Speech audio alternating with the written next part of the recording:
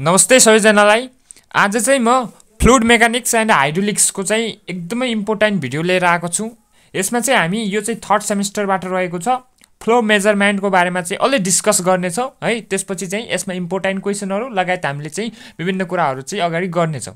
र सबभन्दा पहिला हामीले बुझ्नुपर्ने कुरा भनेको यसमा चाहिँ हामीले चाहिँ कुनै पनि क्वेशन गर्नु भन्दा पहिला चाहिँ हामीले बुझेर चाहिँ अगाडि बढ्नुपर्छ। त्यसकारण चाहिँ फ्लो मेजरमेन्टमा चाहिँ सबभन्दा पहिला हामी बेसिक कुराहरुबाट चाहिँ जान्छौं। त्यसपछि यसका चाहिँ डेरिभेसन लगायत विभिन्न न्युमेरिकलहरु हामी गर्ने नै छौं है। सो सबभन्दा पहिला हामीले चाहिँ फ्लो मेजरमेन्ट पढ्नु भन्दा पहिला चाहिँ हामीले फ्लो मेजरमेन्ट केमा हुन्छ त, फ्लो केमा हुन्छ त, कुनै पनि फ्लुइडको चाहिँ फ्लो केमा हुन्छ भन्ने कुराको बारेमा यहाँ छलफल गरौँ।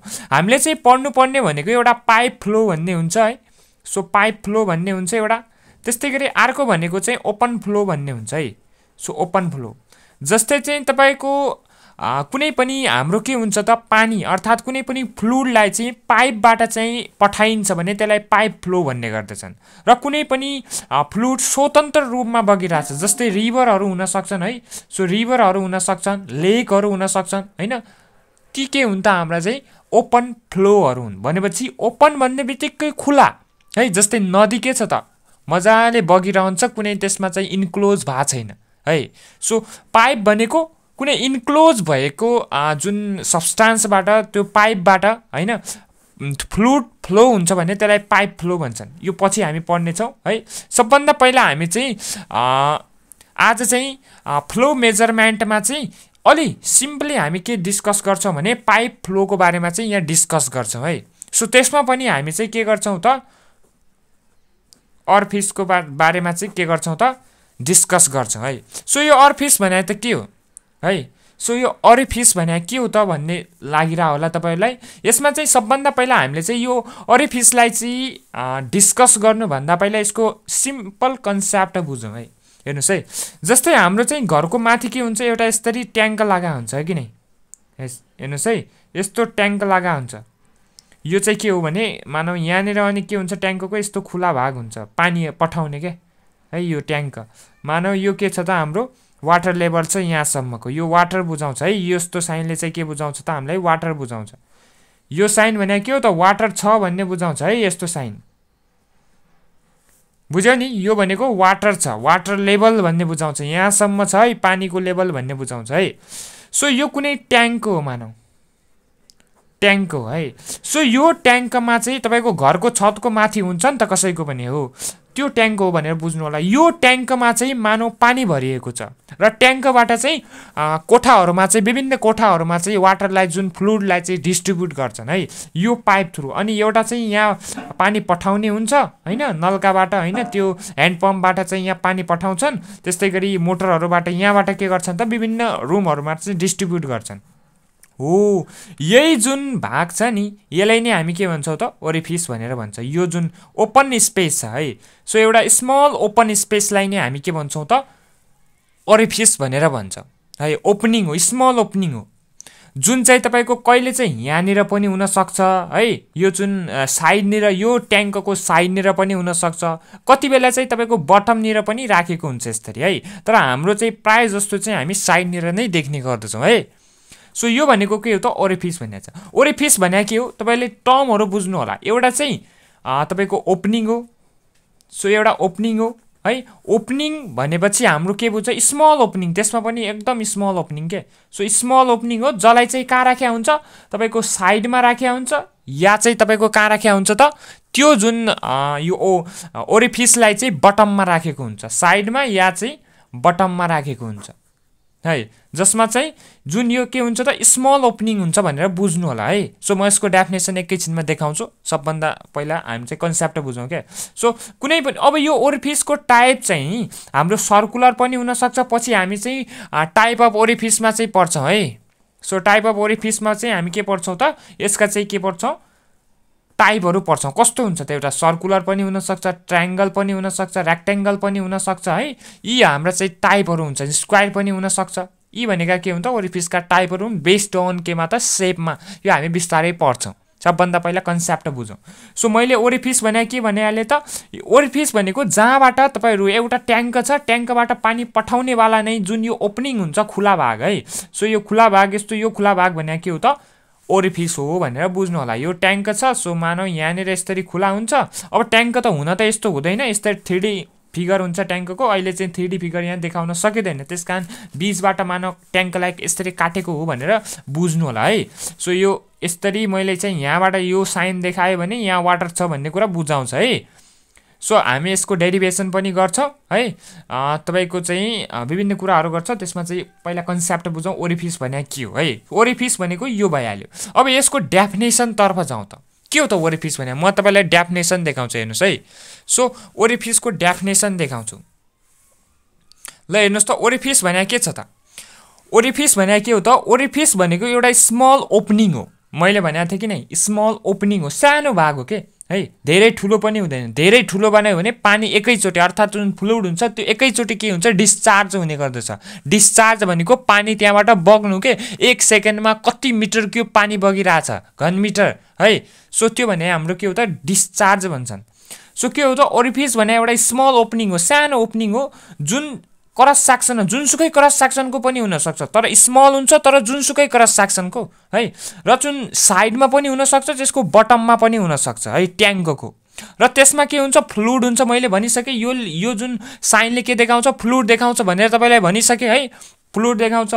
र त्यहाँबाट चाहिँ फ्लुइड डिस्चार्ज हुन्छ है। सो त्यहाँबाट के हुन्छ, फ्लुइड डिस्चार्ज हुन्छ भनेपछि त्यहाँबाट फ्लुइड जाने गर्दछ, त्यो ट्याङ्कबाट चाहिँ विभिन्न रुमहरूमा चाहिँ पठाउने गर्दछौँ। त्यसलाई नै हामी के भन्छौँ त, ओरिफिस भनेर भन्छ है। सो अब हेर्नुहोस् त, हाम्रो चाहिँ यो चाहिँ ओरिफिसको कुरा भइहाल्यो। अब यो जुन ट्याङ्क छ नि, यो ट्याङ्क है, सो यो ट्याङ्कमा चाहिँ के हुन्छ भने, हाम्रो यो ट्याङ्कको जुन ओरिफिस हुन्छ, यो ओरिफिसमा एउटा स्मल यसरी चाहिँ अलि सानो के गरे हुन्छ त, हाम्रो चाहिँ एउटा पाइप जोडिएको हुन्छ क्या। यो जुन ओरिफिसमा छ नि, ओरिफिसमा स्मल पाइप जोडिएको हुन्छ र चाहिँ त्यसपछि अरू पाइपहरू यहाँबाट चाहिँ विभिन्न रुमहरूमा चाहिँ डिस्ट्रिब्युट गर्ने गर्दछन् यसरी। भनेपछि यो स्मल पाइपलाई नै हामी के भन्छौँ त, माउथ पिस भनेर भन्छ है। सो माउथ पिस भनेर भन्छौँ। माउथ पिस भने के रहेछ त, एउटा स्मल पाइप रहेछ के है, स्मल, या चाहिँ हाम्रो के भन्छन् त्यसलाई, सर्ट, छोटो, एकदम छोटो। छोटो भन्नुको अर्थ कस्तो अवस्थामा छोटो त, जसको लेन्थ अर्थात् जो यो माउथ पिस छ नि, यो ट्याङ्क छ है, यो ट्याङ्क, यो माउथ पिस, सरी यो ओरिफिस भइहाल्यो। सो ओरिफिसबाट यो जुन स्मल प्रकारको जुन हाम्रो चाहिँ के हुन्छ, सर्ट, एकदम छोटो जुन माउथ पिस हुन्छ, यो यसको लम्बाइ कति हुन्छ, 2 या चाहिँ 3 टाइम्स कसको, यसको डायमिटर भन्दा है। सो डायमिटर भन्दा कति हुन्छ त, 2 या चाहिँ 3 टाइम्स हुन्छ यसको डायमिटर भन्दा, या त 2 टाइम्स हुने गर्दछ यसको डायमिटर भन्दा, या चाहिँ 3 टाइम्स हुने गर्दछ यसको डायमिटर भन्दा। के त भन्दाखेरिमा लेन्थको कुरा गर्दाखेरि है। सो लेन्थको कुरा गर्दाखेरि यो भने के भइहाल्यो त, हाम्रो माउथ पिस भइहाल्यो। सो माउथ पिसलाई कसरी डिफाइन गर्ने, माउथ पिस भनेको एउटा छोटो के हो त, हाम्रो चाहिँ पाइप हो, अर्थात् जसलाई ट्युब भन्छन् है। सो ट्युब पनि भन्छन् यसलाई, पाइप, हाम्रो भाषामा पाइप भन्छन् है, तर ट्युब भन्ने गर्दछन्। सो हामी के भन्छौँ त, माउथ पिस भने एउटा स्मल के हो त, हाम्रो तपाईँको ट्युब हो, अर्थात् सर्ट, एकदम छोटो ट्युब हो, जसको चाहिँ लेन्थ के हुन्छ त, 2 या चाहिँ तपाईँको 3 टाइम्स यसको डायमिटर भन्दा हुन्छ। यसको ओरिफिसको डायमिटर या चाहिँ यो ट्युबको डायमिटर भन्दा के हुन्छ त, सेम हुन्छ। र यो जुन छ नि तपाईँको माउथ पिस, यो माउथ पिसको डायमिटर र यो ओरिफिसको डायमिटर सेम हुन्छ। किन भन्नुहोस् त, किनभने यो जुन तपाईँको के छ त भन्दाखेरिमा, यो जुन ट्याङ्क छ, यो ट्याङ्क है, सो यो ट्याङ्कमा यो माउथ पिस यसरी जोड्छन् भनेपछि यो जब जोडिन्छ तब त्यो बराबर त हुन्छ नि त यता है। सो बराबर छ भनेपछि त हाम्रो जोडिन्छ, ट्याक्कै यसमा जोडिने हो नि त यो पाइप हो। भनेपछि हामी के भन्न सक्छौँ त, यो जुन तपाईँको डायमिटरको केस छ, यो डायमिटर भन्ने बित्तिकै हामी के भन्न सक्छौँ, यो कस्तो प्रकारको ओरिफिस हो त, यो चाहिँ सर्कुलर प्रकारको ओरिफिसमा हुन्छ माउथ पिस भनेर बुझ्नु होला। किनभने ठ्याक्कै यसको डायमिटरको चाहिँ कति हुन्छ त, यसको लेन्थ 2 या चाहिँ तपाईँको 3 टाइम्स यसको डायमिटर भन्दा हुन्छ। सो मैले अब यसलाई डेफिनेसनतर्फ लग्छु है तपाईँलाई। सो डेफिनेसनतर्फ बुझ्ने हो, डेफिनेसन अलिअलि हेर्नु होला है। सो डेफिनेसनतर्फ लग्छु म। हेर्नुहोस् त, डेफिनेसनतर्फ के भनेको छ त, माउथ पिस भने के हो त, सर्ट ट्युब हो, एकदम छोटो ट्युब हो, जसको लेन्थ चाहिँ 2 या चाहिँ 3 टाइम्स हुन्छ यसको डायमिटर भन्दा, त्यो भन्दा धेरै हुँदैन है। सो माउथपिस भने के हो त, एउटा छोटो चाहिँ के हो त हाम्रो ट्युब हो जसको लेन्थ 2 या 3 टाइम्स हुन्छ यो जुन ट्युबको डायमिटर भन्दा, या चाहिँ हामी ओरिफिसको डायमिटर भन्दा पनि भन्न सक्छौँ। किनभने हाम्रो चाहिँ के हुन्छ, जुन चाहिँ माउथपिस हुन्छ त्यसलाई चाहिँ कसरी फिटेड गरेको हुन्छ भने त्यो ओरिफिसको चाहिँ डायमिटर र चाहिँ यो जुन हाम्रो माउथपिसको डायमिटर हुन्छ त्यो सेम नै हुन्छ। हेर्नुहोस् त, of its diameter which is fitted to a circular opening। Circular opening भन्ने बित्तिकै हामी के बुझ्छौँ भने त्यो ओरिफिसको जुन टाइप छ, ओरिफिसलाई चाहिँ हाम्रो क्लासिफाई गरेको छ बेस्ड अन सेपमा है। त्यो सेप कस्तो हुन्छ त ओरिफिसको, एकदम सर्कुलर हुन्छ। मैले भनेको थिएँ तपाईँलाई सर्कुलर, ट्रायङ्गुलर, स्क्वायर हैन, तिनीहरू हुन्छन् भनेको छ है, रेक्ट्याङ्गुलर तिनीहरू। सो यो टाइपको अनुसार हुन्छ। कस्तो टाइपमा हुन्छ त डायमिटर, सर्कुलर टाइपमा हुन्छ भनेपछि यो ओरिफिसको डायमिटर र चाहिँ यो माउथपिसको डायमिटर के हुन्छ त इक्वल हुन्छ है। अब जब त्यहाँबाट हेर्नुहोस् है, म तपाईँलाई बुझाउँछु। जब यहाँबाट चाहिँ के हुन्छ त हाम्रो वाटर चाहिँ डिस्चार्ज हुन्छ है। सो जब यहाँबाट चाहिँ वाटर यसरी डिस्चार्ज हुन्छ, हेर्नुहोस् त, यसले के बुझाउँछ त हामीलाई चाहिँ यसको चाहिँ हाम्रो मेजर गर्नलाई चाहिँ फ्लो कति फ्लो भइरहेछ है, फ्लुइड कति डिस्चार्ज भइरहेछ, त्यो मेजर गर्नका लागि पनि हामी के गर्छौँ त यसलाई चाहिँ युज गर्छौँ। कसलाई, एउटा चाहिँ जुन माउथ तपाईको पिसलाई र एउटा ओरिफिस, किन यो माउथ पिस यही कनेक्ट भए हुन्छ है, छोटो हो यहाँ कनेक्ट भए हुन्छ भनेर यसरी बुझ्न सक्नुहुन्छ है। यो भनेको हाम्रो के भइहाल्यो त तपाईको माउथ पिसको बारेमा भइहाल्यो। र चाहिँ यो दुईटै मैले भनिहालेँ, ओरिफिस र चाहिँ जुन माउथ पिस हुन्छ त्यो चाहिँ केका लागि प्रयोग हुन्छ त तपाईको डायमिटर यसको rate of flow of fluid, फ्लुइडको चाहिँ जुन रेट अर्थात् यसको डिस्चार्ज कति भइरहेछ, कतिका दरले गइरहेछ, 1 सेकेन्डमा कति फ्लो भइरहेछ, फ्लुइड कति पानी बगिरहेछ पानीको केसमा है। सो फ्लुइड भनेको जे पनि हुन सक्छ। सो यो भनेको त्यो भइहाल्यो। र अब हाम्रो चाहिँ यो केका लागि युज हुन्छ भन्ने कुरा म तपाईँलाई देखाउँछु। हेर्नुहोस् है, जुन हाम्रो चाहिँ मैले भनिहालेँ दुईटै ओरिफिस र माउथ पिस केका लागि प्रयोग हुने रहेछ नि त, rate of flow of fluid भनेको छ। फ्लुइड अर्थात् त्यहाँबाट डिस्चार्ज कति भइरहेछ, कति पानी बगिरहेछ भन्ने कुरामा यसले चाहिँ बताउने गर्दछ है। सो यो त हाम्रो के भइहाल्यो, सिम्पल टर्महरू भइहाल्यो। अब अर्को छ यस्तै गरी चाहिँ अर्को एकदमै सिम्पल टर्महरू, यसरी टर्महरू बुझ्नुपर्छ क्या हामीहरूले है। सो अर्को छ भनेको भेना कन्ट्राक्टा भन्ने एउटा अर्को टर्म छ है। सो भेना कन्ट्राक्टा, सो भेना कन्ट्राक्टा भन्ने अर्को हाम्रो के छ त टर्महरू रहेको छ है, टर्महरू। अब हेर्नुहोस् त, भेना कन्ट्राक्टा भन्ने अर्को टर्महरू रहेको छ। जस्तै हाम्रो के भनिहालेँ मैले, यो कुनै के छ त मेरो ट्याङ्क छ है। सो यो ट्याङ्क छ र यहाँ चाहिँ के छ त ओपनिङ छ, सरी यो वाटर छ, यसले बुझाउँछ है। सो 3 धड्का दिने, यसरी एउटा ट्रायङ्गल बनाउनु होला अनि यसरी टिङ्गर गराउनु। सो यहाँबाट मैले के गरेँ, यसरी पानी बगिरहेछ मानौ, यहाँबाट पानी बगिरहेछ र यहाँबाट यसरी पानी बगिरहेछ मानौ है। सो पानी बगिरहेछ, हेर्नुहोस् है, यसरी पाइपबाट जान्छ अनि यहाँबाट हामी पाइपहरू पठाउँछौँ विभिन्न रुमहरूमा, विभिन्न त्योहरूमा चाहिँ हामी के गर्छौँ त पाइपहरू यसरी पठाउने गर्दछौँ। हेर्नुहोस् है, हो अब हामीले चाहिँ जब तपाईँको पानी फ्लो हुन्छ है, तपाईँको के हुन्छ त पानी अर्थात् कुनै फ्लुइड फ्लो हुन्छ अर्थात् डिस्चार्ज हुन्छ यो ट्याङ्कबाट, त्यतिखेर डिस्चार्ज हुने बेला चाहिँ के हुन्छ त यो जुन फ्लुइड बाहिर आइसकेपछि एउटा ठाउँनिर एकदम स्मल यसको चाहिँ क्रस सेक्सनल एरिया हुन्छ के है, जुन यहाँबाट निस्किने जेट हुन्छ हैन, त्यो फ्लुइड हुन्छ, त्यसका फ्लुइडका पार्टिकलहरू हुन्छन् हैन, त्यो पार्टिकलहरू अर्थात् त्यो जेटको चाहिँ के हुन्छ त एक ठाउँमा एकदम क्रस सेक्सनल एरिया कम हुन्छ के, अर्थात् यो ट्युबको चाहिँ एकदम सानो भाग हुन्छ के, हो सानो भाग हुन्छ। हेर्नुहोस् है, जति तपाईँको अब तपाईँको भेलोसिटी र चाहिँ तपाईँको के हुन्छ त जुन हाम्रो क्रस सेक्सन हुन्छ त्यसको चाहिँ रिलेसन हुन्छ के, हाम्रो के हुन्छ त अपोजिट रिलेसन हुन्छ। जस्तै हेर्नुहोस् है, जस्तै यो कुनै पाइप छ मानौ, यो पाइप छ, यो पाइपबाट यसरी म पानी पठाइरहेको छु है, यो पाइपबाट यसरी पानी पठाइरहेको छु यता है यो डाइरेक्सनतिर।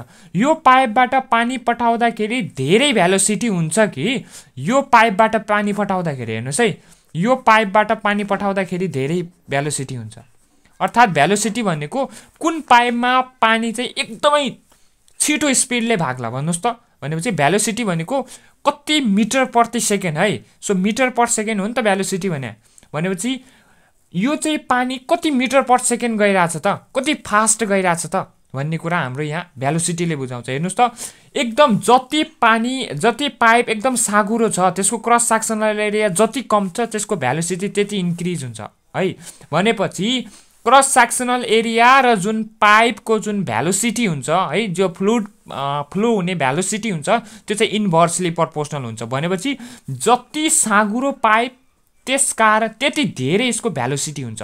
जस्तै तपाईले कुनै ग्यारेजमा जानु भएको छ त्यति बेला बाइक के गर्छन् त सर्भिसिङ गराउने गर्दछन्। थाहा छ तपाईलाई, देख्नुभयो होला कति बेला तपाईहरु ग्यारेजमा जानु होला हैन, त्यहाँनेर के गर्छन् तपाईको बाइक सर्भिसिङ गराउँछन् र त्यहाँ बाइक सर्भिसिङ गराउँदाखेरि अन्तिममा के गर्छन् त बाइकलाई धुने गर्दछन्, सफा गर्ने गर्दछन् है।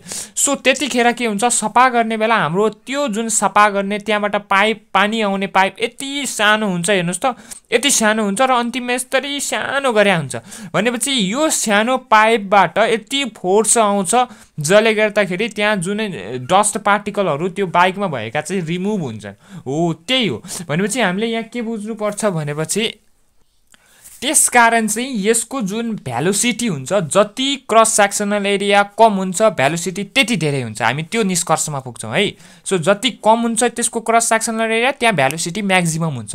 सो यो हाम्रो जुन भेना कन्ट्राक्टा भन्ने पनि के हुन्छ त भेना कन्ट्राक्टामा पनि के हुन्छ त यसको पाइपको अर्थात् यो जुन यो यहाँबाट फ्लुइड पास हुन्छ डिस्चार्ज हुन्छ हैन, यसका जेट अफ पार्टिकल अर्थात् यो फ्लुइडका पार्टिकलहरू हैन यसका जेटहरू के हुन्छन् त हाम्रो एकदमै के हुन्छ त लेस सेक्सनल हुन्छ, क्रस सेक्सनल एरिया कम हुन्छ है, कम हुन्छ त्यहाँबाट भेलोसिटी धेरै हुन्छ। हो यही भागलाई हामी के भन्छौँ त भेना कन्ट्राक्टा भनेर भन्छौँ है। सो भेना कन्ट्राक्टालाई देखाउनका लागि के गर्नु होला, यसरी एउटा चाहिँ तपाईको ट्याङ्क फर्मेसन गर्नु होला हैन, अनि यहाँबाट पानी डिस्चार्ज भइराछ भन्ने देखाउनु होला है। सो यहाँबाट पानी यसरी डिस्चार्ज भइराछ है। सो पानी डिस्चार्ज भइराछ र यसरी हाम्रो एउटा चाहिँ स्मल यहाँबाट एकदम भित्र गर्नु होला पाइपलाई, अनि यहाँ एउटा साँघुरो पोइन्ट दिनु होला, यसलाई नै हामी के भन्छौँ त भेना कन्ट्राक्टा भन्छ है। सो भेना कन्ट्राक्टा भन्छौँ। हो अब यहाँ हेर्नुस् त नोटमा हेर्नुस्, म तपाईलाई नोट देखाउँछु। भेना कन्ट्राक्टा भने के रहेछ त भेना कन्ट्राक्टा the list section of a jet भनेपछि जुन यहाँबाट पानी फ्लो हुन्छ है, यहाँबाट जुन पानी फ्लो हुन्छ है तपाईको यहाँबाट चाहिँ यो जुन तपाईको यो ट्याङ्कबाट चाहिँ यसरी डिस्चार्ज हुन्छ जुन पानी यसको चाहिँ एकदम लिस्ट क्रस सेक्सन हो भन्छ। अर्थात् जुन फ्लुइड हुन्छ यसका पार्टिकलहरू यहाँबाट के हुन्छन् त यसरी ट्रान्सफर हुन्छन् अर्थात् डिस्चार्ज हुने गर्दछन्। यसको चाहिँ एकदमै लिस्ट तपाईको के हो त cross sectional area cross section हो है, जहाँ चाहिँ यसको भेलोसिटी के हुन्छ त म्याक्सिमम हुन्छ भनेर हामी भन्छौँ है। यही कुरा लेखेको छु मैले, हेर्नुस् त the list section of a jet, हेर्नुस् त क्रस सेक्सनल एरिया के छ एकदम लिस्ट छ जहाँ चाहिँ भेलोसिटी के हुन्छ त म्याक्सिमम हुन्छ। कम हुन्छ भने भेलोसिटी धेरै हुन्छ। यो चाहिँ अपोजिट रिलेसन हो, मैले भनिसकेँ तपाईँलाई। त्यसलाई नै हामी के भन्छौँ त भेना कन्ट्राक्टा भन्छौँ जब चाहिँ त्यहाँबाट फ्लुइड पास हुन्छ है। सो जब चाहिँ के हुन्छ त्यहाँबाट फ्लुइड पास हुन्छ अर्थात् डिस्चार्ज हुन्छ भनेर पनि भन्न सक्नुहुन्छ। यो भनेको हाम्रो के भइहाल्यो त भेना कन्ट्राक्टाको बारेमा भइहाल्यो। त्यसपछि हामी के पढ्छौँ भनेपछि तपाईँको क्लासिफिकेसन अफ तपाईँको ओरिफिसको बारेमा चाहिँ पढ्छौँ। यो चाहिँ अर्को भिडियोमा म तपाईलाई पढाउँछु है, बताउँछु यसको बारेमा। त्यसपछि डेरिभेसनहरू छन्, एकदम इम्पोर्टेन्ट डेरिभेसनहरू छन्। अब तपाईँले चाहिँ हेर्न सक्नुहुन्छ डेरिभेसनहरू एकदम इम्पोर्टेन्ट छन् है। Very very very important derivation equation of discharge through the small orifice भन्ने एकदमै यो चाहिँ अब के छ यहाँ म तपाईँलाई एकदम मजासे बुझाउँछु है, तपाईले टेन्सन नलिनु होला। सो लाइक सेयर कमेन्ट गर्दै जानु होला। म अर्को भिडियोमा भेट्छु तपाईँलाई चाहिँ र चाहिँ कमेन्ट गरिदिनु होला के चाहिन्छन्, कस्ता भिडियोहरू चाहिन्छन् र पढाइको बुझिन्छ कि नै भन्ने पनि कमेन्ट गरिदिनु होला। सो साथ सपोर्ट गरिदिनु होला। थ्याङ्क यू भन्न चाहन्छु। So thank you.